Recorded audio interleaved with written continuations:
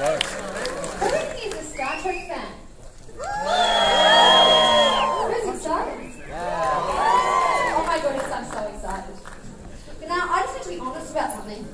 Oh, I better back away from people with sharp objects before I say this. I've actually never seen a Star Trek film. What? I know. But what better way to pop my Star Trek cherry?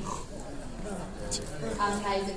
Now, we've got a few famous people in the house tonight, including the film's director, J.J. Abrams.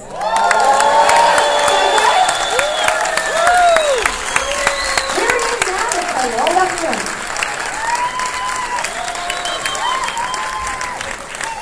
Thank you. How's it going? I said, how's it going? That's exactly what I thought. Thank you so much. We could not be happier to be here in Sydney, Australia. We came here in 2009 and had the... Sorry? What? We just want to say to you guys that you are the greatest. We love this place. When the opportunity came to come back here, we just jumped at it. The reception was so wonderful and nice, so I thank you for that. And I thank you for being here tonight, and I'm sorry that we were so late in starting. So here's the thing. Normally I just say thank you and sit down, but I want to introduce a few people. But before I do that, I want to say two things. One is, you're going to see this movie tonight in 3 dimensions. Yeah. And all 3 will be here. Now here's the thing, I will say.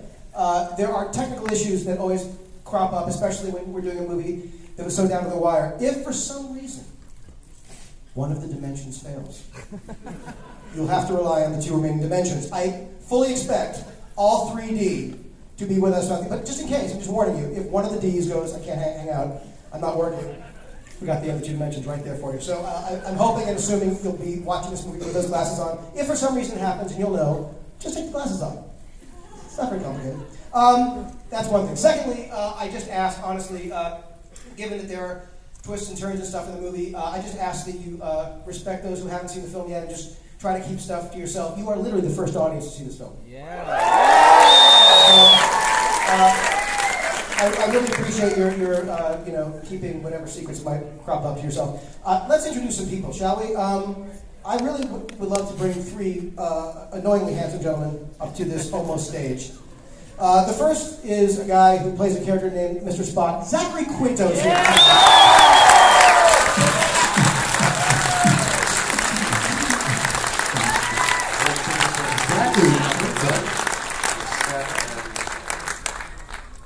What do you have to say, Zach? Look who it is.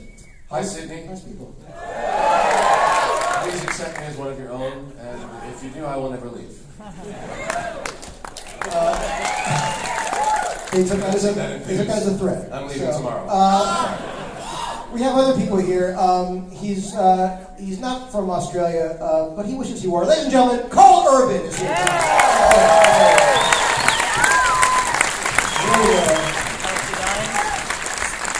Good, Thomas, how are you? How you doing, alright? Good to be here. Obviously from New Zealand, home of the Rugby World Cup and home of the